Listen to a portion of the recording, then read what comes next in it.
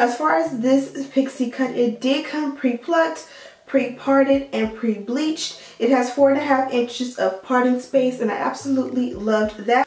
As you guys can see, even though like I put so much heat in it, it still has tons of body to it, and that's what I love most about it. It is 130% density, and I did send over a medium-sized cap. Also, the lace color was naturally a medium brown, and here I go still touching the hair.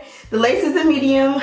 The lace color was medium brown, which pretty much these days is one of my favorite colored lace to use, simply because I feel like it matches my skin tone the best. And of course, I think the coolest thing about this look is that it is super affordable. I believe on the website this look is $78, which is super cool. It's a nice human hair lace wig, and you can get it for the low.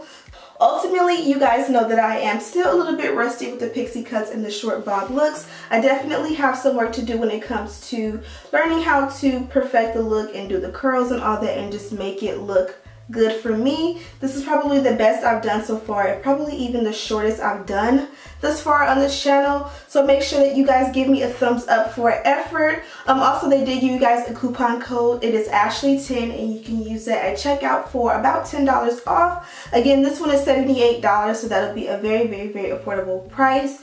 Everything I used to create this look is listed in the description bar, as well as a link to this unit. Make sure you check out OMGherhair. They have some awesome wigs. I've done a few looks with this company, so I'll be sure to link a few down below. Thank you guys so much for watching. Don't forget to like, comment, subscribe, and as always, I'll see you in the next one.